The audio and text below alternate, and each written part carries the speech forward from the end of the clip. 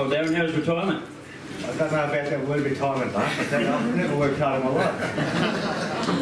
And what's it like in the RBL? That's good. It's been a bit of a learning curve for me. Had to sort of learn all the admin side, working on a computer, sending emails and all that sort of stuff. When I started, I never done anything like that before in my life. The computer was just used for the tap on to get onto Reason to see what ride they had coming up. And do a bit of form, but that's all changed and I'm still learning. But most of the time I do, like mostly, going to the races and watching my apprentices ride and see how they're going. And that's sort of what I know best, and also representing them in the stewards room and things like that if they need to be on the day. How did you arrive at what would have been a pretty difficult decision? You'd ridden for 35 years. How did you come to that decision? It's something that I always wanted to do, and I thought it would be a great job and that I would enjoy once I did stop riding. Look, I could have kept riding for a couple more years, but at the time that job came up, and that job doesn't come up very often, and I had to think about it and where I was at my career at the time, and I thought it's probably time to do it. Oh, well, let's go back to the start, growing up. How did you get involved in the racing game? We know your brother Mick was a jockey, but how did you get involved in it? I got involved in it through my brother Mick. We weren't any racing family, so to speak, at all. My brother Mick, I'm sure that he was probably born with a horn guide in his hand. Honestly, he wanted to be a jockey since day dot. So that's what he wanted to do, and that's what he did. He started his apprenticeship at Caulfield with a trainer called Don Shannon. Michael is about 5 years older than myself, and so what happened was I followed in Michael's footsteps in a way where he used to play soccer, and as a career, I always wanted to do something to do with sport when I was young. And like most kids, I was either playing football or soccer, but mainly soccer. I used to play for a club called Broadmeadow City.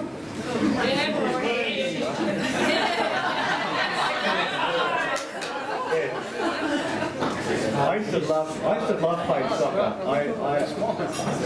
The thing about it was always a laugh because everybody in soccer is called a la Joey. And a friend over here called me one day, "You run like a Mercedes with a flat tyre."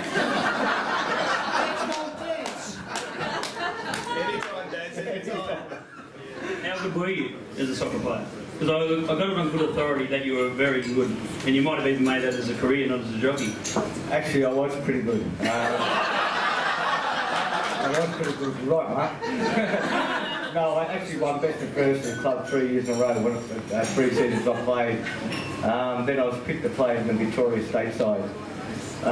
During that period, in about 6 months, they all grew. And I didn't. I was running around the pitch at about 28 kilograms. So when they kicked the ball at me, it hit my foot and nearly tipped over. So it was getting a little bit difficult for me, and during the off-season, my brother Mick was at the stables at Caulfield, and he said, "Why don't you come down on the weekend?" And my brother was always a step ahead of me, too smart for me, you know, like older brothers are. He had me mucking out his boxes on the morning at 3:30. So that went on for a while, and then I started learn to ride the basics on a pony that's a stable pony. And once I learned to ride a little bit, I was hooked. I think I still hold the record from leaving. Well, I live in Glenroy. I've got 5 children, and I think I hold the record for leaving on a Friday afternoon when the bell went at Glenroy Tech to get to my locker and get to the train and catch the train to Caulfield. There's no more money for the favourite here.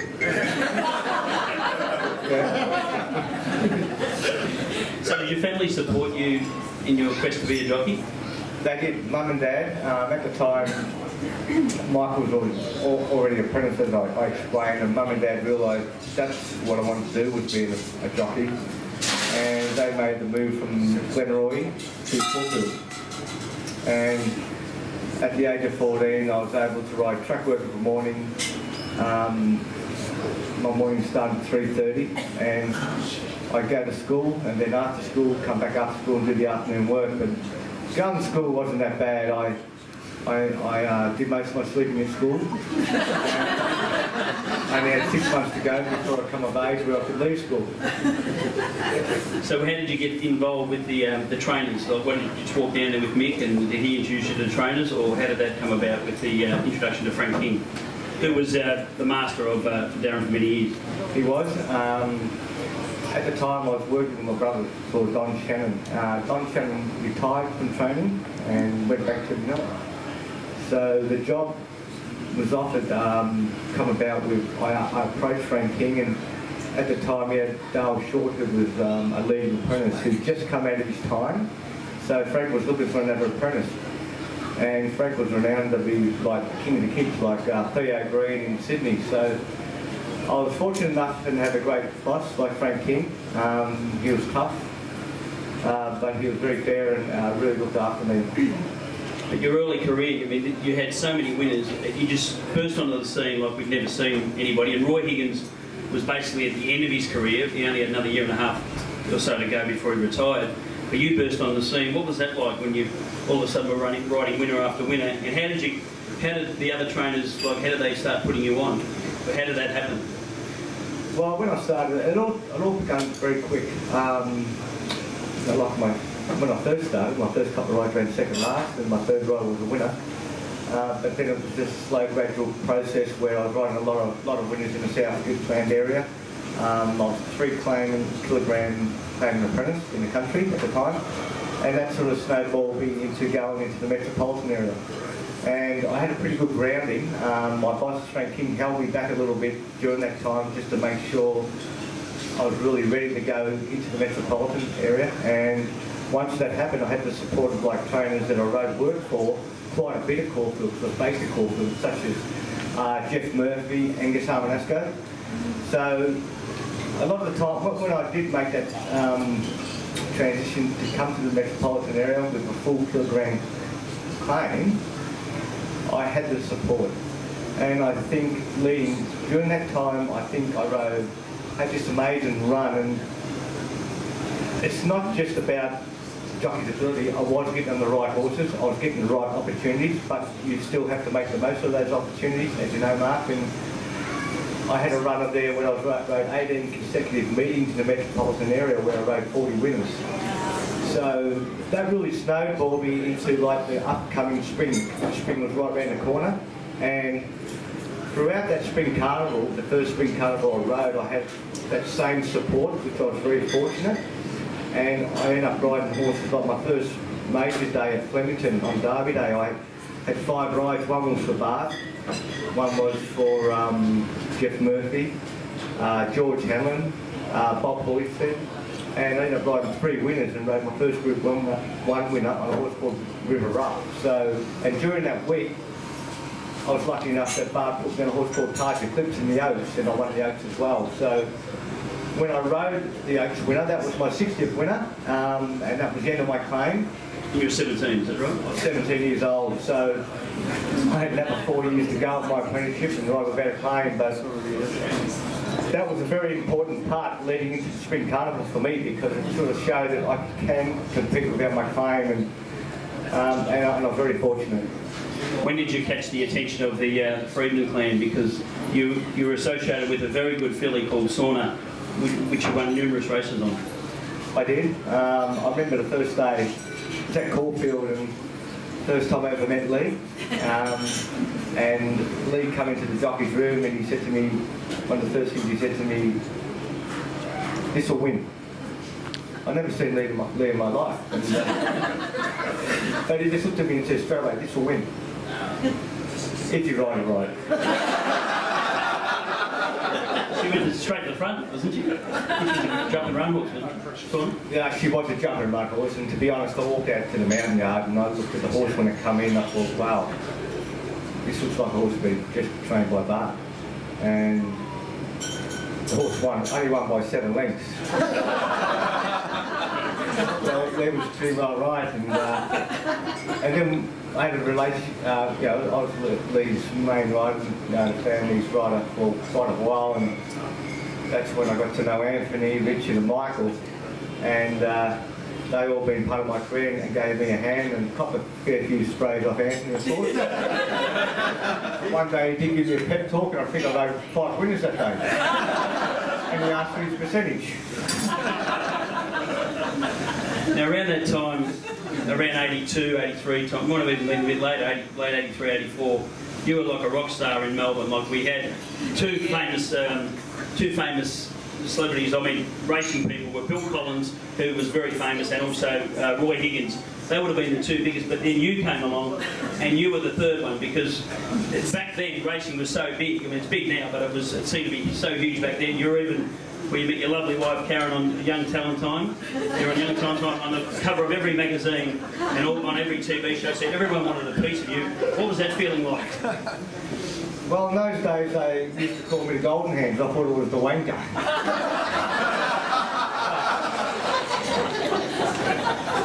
I remember that period of time when my boss, Frank King, you know, I had a few shows. I was asked to go on the Don Lane show, which I went on, and then I went on this show and that show, and then the boss said to me, go on Young Talent Time. I said, no boss, you're not doing that to me. I did watch Young Talent Time, oh, maybe once. The boss made me go on Young Talent Time.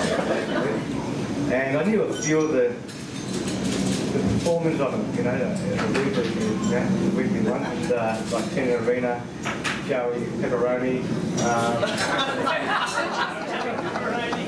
Yeah, that's it. And I remember in the green room when I put the makeup on, you know, I was sitting there and Tina come up, hi Tina, how are you? Lovely to meet you. And Joey, how are you, Joey? Just sat down, and then Carol walks in, and I thought, wow, she looked a bit alright, mate. And Katie Van Reed, and nothing sort of happened, you know. Didn't get boo out of Karen. It was just a bit disappointing. I had a little incident one day. I was riding at Sandown, and a horse from New Zealand, which turned out to be a really good horse trained by Rick Lacey, was having his first start, a horse called Fox Hill. And he was a big horse, and I was in the barriers, and the horse took a nosedive and got through the front of the barriers and nearly broke my collarbone and shoulder. And there's a bit of publicity about that, and one of the Young Talent Time girls rang me to see how I was. It was Katie Van Reed. And I was talking to Katie for a while and going through my head, where are you, Katie? You're dancing and training. Yeah, it's Karen there. This was a long time after you appeared on the Young Talent Time. It was a little while, about 6 months after, so it took a while. And it's like, you know, I was talking to Karen, and I was pretty shy. You know, I was really shy, and then Karen asked my number. So.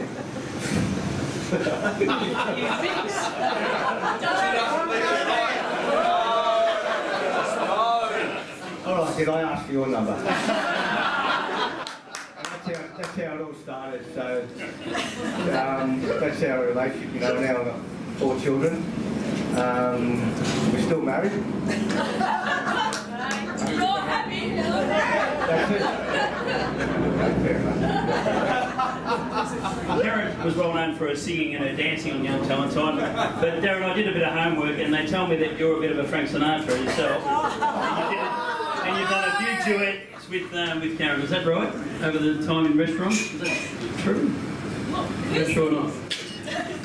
I can't remember. That's all right. In Hong Kong, you might have been singing in bars and restaurants? Maybe in Hong Kong, mate, but it might have been late at night and drinks. Fair enough. Well, let's get back to the, you know, the support early on from the trainers that you received. Freeman's come on board. You had the Caulfield trainers, but then you got the relationship going with the Hayes stable.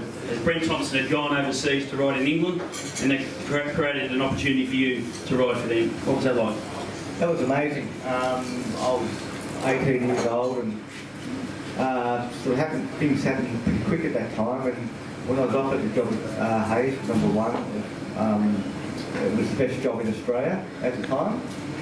And of course I took it. And I was still apprentice to Frank King. I rode and I had a lot of success with Hayes family. They were very good to me. I learned quite a bit from riding for Hayes. I remember one day I rode at Flemington. I rode 3 winners for Hayes and we won the main race, like the winter championship. And I lived at my boss's place, Frank King's house, and it was like a curfew every night. I had to be there by 8:30. So I remember walking in after Saturday races, was a good day, and Frank turned around and said to me,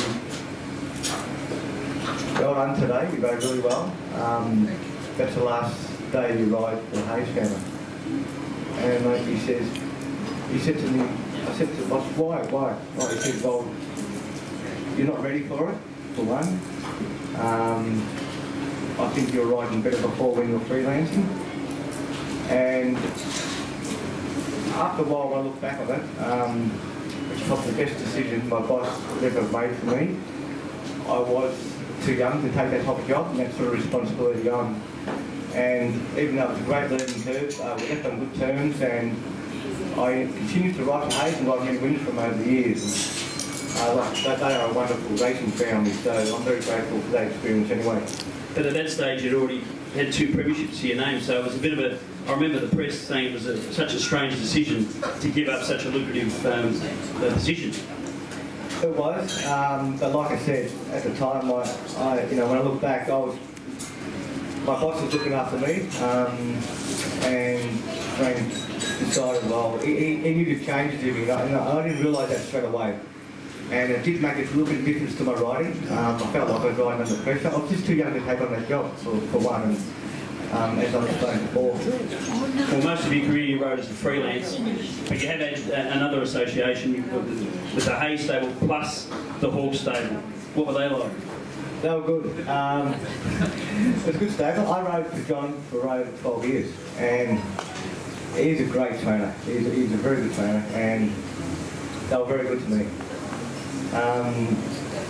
Riding for John, you cop any sprays, but one thing I always respected John about, he'll give me a spray and that's over and done with. Let's get on with the next race. And I learned a lot riding for John, and like I said, they're still going strong now. But the period I was riding for was when the Williams were their main owners and only owners really. They were wonderful people, and I got very fortunate to be sort of involved in that. I rode many Group 1 winners for them, and went on to win some more premierships, so it was really good. Well, now we're talking about the all Cerise colours, but how can we forget one of the best horses we've ever seen, one of the best milers in Lonhro. What was he like to sit on? You only had a couple of goes on him, but you ended up winning both races. What was he like? He was a lovely horse, Lonhro. He's one of those horses when you look at, you say, wow, what a beautiful looking animal. And I'll tell you something, when you get on his back, straight away you feel, wow, power. He was just giving you the wow factor straight away. It's like riding a normal horse sitting on a stool and jumping on him sitting on and laying on a couch. He was just a magnificent animal. He was probably the closest to the best horse I've rode in his turn of foot in the race. It was just amazing. You could be back second last or midfield in the race, and he's one of those horses. With his turn of foot, he just gets you out of trouble, or his turn of foot was that explosive, you go from there to probably hit the front too soon. And there's only one other horse that could do that, was probably Superimposed. How would Lonhro and, I'll mention Superimposed, and the other 2 horses I want to mention as well was El Segundo and Shaftesbury Avenue, which probably doesn't get the accolades he deserves. Shaftesbury Avenue ran 3rd in the Japan Cup, which was, I think, was a little bit unlucky in that race. But all these 4 horses, they're all very good milers. How would they compare against a horse like today, like Winks? I know it's difficult to compare different eras, but how would they go? Well, it is very hard, and it's probably unfair to compare. But tell you what, let's give her a run for money. You know, look at a horse like Superimposed. How many horses will you see win back-to-back Epsons, 2 Epsons and 2 Doncasters back-to-back? It's pretty hard to do, and I don't think I'll ever see them. he provided you with your probably a bit of heartbreak in the Melbourne Cup when running second to the stablemate from the Freedman stable in Terrific, but I believe you had a chance, an opportunity to ride Terrific. I did, Mark. I had to make a decision pretty early, and it was probably about 3 weeks before the race. At the time, Superimposed was going great, and Terrific was probably going so-so to his standard, and wasn't sure whether it was going to be going okay for the Melbourne Cup or not. And we knew one thing, though, that Terrific would run the 2 mile, where Superimposed was probably vulnerable. I was riding both horses' work right up to their last gallop, and I remember their last gallop at Flemington on the course proper. They both ran exactly the same time, over the same distance, basically. And I remember coming to Lee, I said, "Lee, can I change?" He goes, "No, mate, stay." But Saturday, I was like, Derby Day, Barry George done for the Melbourne Cup, and Superimposed drew a great barrier, a really nice barrier, and I thought, well, I know what I'm going to do now. So I just put him to sleep the whole race. He was running about 6 on the fence, and just it was a beautiful horse to ride. You push button, you just go boom, you just go to sleep, or go and you'll go. And I remember coming to the about the 800 metre mark at Flemington, and I was back on the fence, probably 3 pairs back on the fence or whatever, and things just happened right for him. You know, one of those things, one of those races where everything goes right. And I was able just to creep up behind Cooch, who was in front in the Melbourne Cup leading, turning for home. And I thought, I was just jogging, I was absolutely jogging. And I thought, this is my first Melbourne Cup, just don't panic, don't go too soon, like Joey. So I just sat, waited. So I remember when I had the opportunity just to peel outside Cooch at the 300 metre mark, and I went, boom, go. He showed his usual turn of foot, but only lasted for about 50 metres. He just couldn't run the 2 mile out. I could see a horse coming down the outside. And I didn't take any notice what horse was coming down the outside, actually. I just thought, well, there's one that's going to beat me. But I was still proud of the horse. I thought he's done a fantastic job to run second, you know, being a champion he is. And I think when I looked up the second time, I knew it was Terrific. I yelled out something at the top of my voice to sound like a crow. And it was terrific. But I tell you what, that was an amazing effort by the Freedman family that year. That sort of put them all on the market, because it was a team effort, and that's including you too, Anthony. But to win out the Melbourne Cup was a great effort, and the stewards did have a quiet word to me after the race and said, well, we're going to let you off this time because we probably fell for you, so they gave me a free kick. Well, that was the second place in the Melbourne Cup. You had your first one was in '84 with Chagamar. You probably thought, after running second, you probably thought, I've got plenty of time to win a Melbourne Cup, but it's just not that easy to win, as it's been proven, and you finished third as well on a journey, which seemed unlucky a few years back. Yes, I did. I reckon I should have won a Melbourne Cup that year. It's when Maccabee Devo won her third Melbourne Cup. Anthony's not having it. And, well,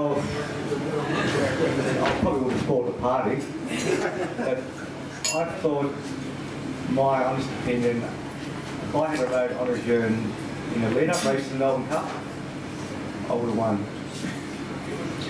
I would have known the horse a bit better.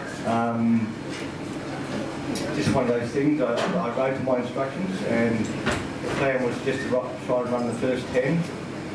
And top of the straight, I thought, well, everything's going okay here. And I was behind, before the home turn, I was actually behind the winner, Maccabee.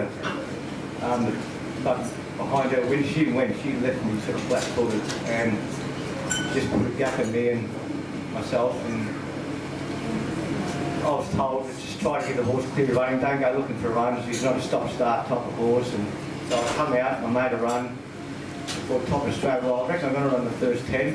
About the 100 metre mark, I thought, well, I'm going to run the first 5, I'm going to do better. And it wasn't until like the last dying stage, the last 20 or 30 metres in the race, I ran in the second. You just kept going at the same pace where everything else stopped. But who knows? Look, if they had gone upside and Macbeth and really challenged her, champion she is, she probably still beats me, but I reckon I would have made it very interesting. Well, you had 35 years in the saddle. You rode 2,500 winners, but not all of that was fun. There was plenty of nasty falls, and we'll talk about the Yarra Glen one in 1992, where you were laid motionless on the track for many. For those of us that were there, it was such a really scary position to be in. I'm sure your wife remembers that, how dangerously close you were losing your life in and out of a coma. Must have been really frightening. It was. What actually happened was I was actually having a good day at Yarra Glen. It was stinking hot, top day, and I already rode 2 winners, and I was on a horse that was pretty well fancied, and the horse was called Strike the Gong, the full name. But all I remember was I was just coming around the home turn, and I was just behind the leaders, and I just come out the 3 wide lane, and I thought I was just going to win. And I get the horse to speak, and he actually done a left-hand turn real quick on me, so it ducked in real quick. And I only just touched the horse in front of me shield, and it just speared me head first into the ground. So the horse fell, and a couple went over the top of me and kicked my skull cap off. And the result was I woke up 8 days later in hospital, and I didn't know what happened. It was a bit scary because at that time I thought, I was more worried about if I had a car accident and it had someone been in the car with me. I thought, I had no idea. And when they said he had a race, well, I was like, oh, that's a relief. But it did knock me down a bit. But I was pretty fortunate. I had the right people behind me, right doctors, and I was able to come back riding after like 2.5 years and continue on. When that happens, do you ever doubt yourself when you go out there? Did you start worrying that you might have another fall? Does that come into your head? It's sort of, look, we're all human, and you do think that way in a sense, but it sort of didn't really worry me at all because I really couldn't remember it. I sort of fall after that, and it sort of didn't worry me. That's part and parcel of racing, and to be a jockey, that's what you've got to accept. You know, that's going to happen, and in all walks of life, anything can happen now. So it's just one of those things, you know, and it sort of never really worried me. Another couple of falls that you did have did cost you some big races, or maybe one of them was the Victoria Derby octagonal on the morning in the Carbine Club. You had an injury at the, you received an injury at in the barriers before the first race. Yeah, what happened was I was riding octagonal in the Derby. I had a good book of riding today, and the first ride I had was at Leamington, a horse called Encores in the Carbine mile, 1,600 metres. And going to the first turn, a horse was in front of me, just cut me pretty fine, flipped its heels. I hit the deck and I thought I was okay.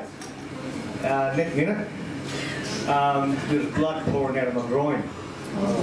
And the first thing I did was just check to see if everything was all right down there, you know what I mean? But I couldn't continue on because I ended up going, well, the end result was I ended up in hospital, had to be stitched up all over the place. And I looked like a black fella down there after that. Pretty well bruised. I missed going to ride off Cagnal. That's part and parcel. I said it happened. And the other one was in 1985, where you were due to ride Rory's Jester in the Golden Slipper, but you had another fall just before the race, or a week before, or whatever, leading up. Yeah, well, that was my fault. It was my own fault, totally that. I was riding a horse for Bart at Ballarat, and approaching the home turn, the horse broke his leg. Horse never broke his leg before on me, and the first time it felt like it was going to fall. It really felt like it was going to fall over, and I got down to a slow can, and I thought, well, I reckon it's going to fall over this thing, I'm going to jump off. And I jumped, and actually my foot got caught up in one of the irons, and I landed a little bit awkward, so I didn't look at the pain, so I took it to the hospital, and they said to me, you've got a broken rib. I said, look, I got this ride on Saturday in the slip, and I think it's a win. But Rory's just up there. So the doctor said, well, okay. He says, we can get a way around it, we can give you a tablet, take this tablet for 4 of the races, but only have the one ride. I said, no, that's fine. So I got in my car and I was driving home and I had to get petrol, and my stomach was getting bigger and I had nothing to eat all day. And I got out of the car and I didn't look at pain, a bit more pain actually, and I couldn't even undo the petrol cap. I ended up managing to do it, got the petrol, got home, and I was just busting to go to the toilet and piss, and when I did I just pissed blood. So I had a bruised kidney, so I was in hospital for 3 weeks. There goes another one of the Group 1. Now, Sandown was another bad fall when the seagulls, I don't know if anyone saw it, but there was a stack of seagulls on the track and many jockeys came down. That would have been pretty scary, looking at the seagulls coming towards you and all the horses veering all over the place. I've never been in a race, and it was the weirdest feeling I've ever experienced. What happened was I picked up a ride on the day in this particular race for Cliff Brown, and I was well back in the field, but I was going pretty easy. I knew the horse pretty well, watched him race, and he's got a very good finish. And I thought, I'm a chance here, and I was just travelling that well. But when you're riding the race, you're more concentrating on the horse directly in front of you, right? And every now and then you look up to see where the rest of the field is, just to make sure they're not too far away or whatever.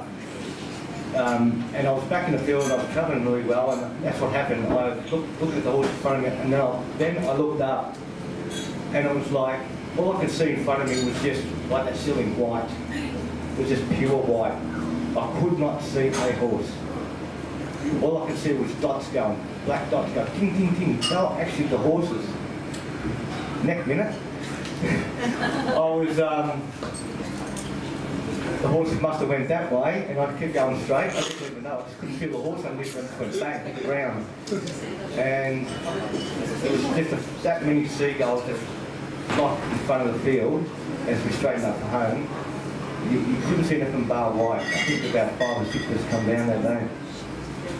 And a real nasty fall you had a few years after that, I think it was about 5 years later at Mornington, which was probably, as long with Yarra Valley, was your scariest fall. Yeah, it was the scariest fall because it was a 2,400 metre race, and Mornington, you have to do a lap and a half of Mornington basically. And I had rode the horse before, and the horse was pretty good to ride, and I knew him pretty well. When the barriers opened, I sort of found my spot and was going to the first turn, like the home straight the first time. And for some reason, I couldn't work out why the horse just wouldn't make the turn. It was heading straight for the outside rail, and I had no control. And in the end, I had no hope of steering him. I thought, this horse is going to go through the outside rail on me. So I just tried to use my body weight, and fortunately enough, when I did that, he changed, like went left and went back into the field, but we're actually going into the middle of the field, like straight at it. And it was a bit scary. And I realised then that the horse was having a heart attack. I knew then. And amazingly enough, as I was going through the field into it, he hit another horse and bounced off it and hit the rail, threw me in the air, and I hit the ground like I was facing the opposite way to where I was going, as like I was doing up the shoelace. And as soon as I hit the deck, I knew, well, I broke my back. I could actually hear it. And the horse died, of course, so I dropped dead. And the pain was unbelievable because I actually crushed a vertebrae and broke the one above it and had a bruised aorta. The strangest feeling was actually a bruised aorta because it's like someone suffocated me the whole time. I was that put me out for a good 10 months. And you still rode after that? Like, you must have had doubts after that last fall. No, look, I've had horses do that before with me. It didn't really worry me that much at all. The thing is that I was fortunate enough not to have an operation for one. And at that time I thought, my back doesn't feel right, or I can't ride the same way. That's when I'll probably give up. And lucky enough it didn't, and I was able to continue riding. Well, you've had such an amazing career, so much success. As I said earlier, 35 Group 1 winners, 2,500 winners overall. Are there any regrets? Of course. Apart from not winning a Melbourne Cup. Yeah, that's what I was going to say. Yeah, Melbourne Cup, of course. I would have loved to win a Melbourne Cup. My regrets are, look, it's been not that many regrets. Look, racing overall has been fantastic to me. It's sent me plenty of places around the world where I probably wouldn't have gone to. Met a lot of people, a lot of good friends. I would have done that. Including my wife, my family. So, look, even though we have loved to win a Melbourne Cup, I've second in the Caulfield Cup, I've got beaten in the top plate. That's the way it goes. There are quite a few Group 1s, but none of the feature ones. But I think, like I said, I've been fortunate enough to have a good career. Well, we've heard you today talk about your career. Is anything going to be put in writing soon? I believe there might be something coming out shortly. Is that right? I heard something over there before. Maybe. And I believe is it a special for Dream Thoroughbred owners? They get a discount. If they buy a book, yeah, I think they'll get a discount. So will there be any saucy stories in the book that we should know? Oh, the cross dressing. Oh, yeah. That's in there as well. Sydney? Yeah. Do you actually know what's in there? No, the book will be out early October. I have read the book. Kristen Manning wrote the book. She's done an amazing job. It's all about, of course, my career, my family, and Is there anything about that yellow car? the stereo on. Yeah, yes, that's in there. It's a nice little picture of the stereo on him. That's where I used to sit. That's where modelling the front of the stereo when I first got it. And that, the grass hair, the mullet. The mullet. Yeah, the mullet. Yellow car. And had the Maltese jumper on too, didn't it? Well, Darren, it's been a real pleasure to talk to you today. Not only one of the nicest blokes in racing that's ever been, but a true champion. Would you please put your hand together for Darren Gauci?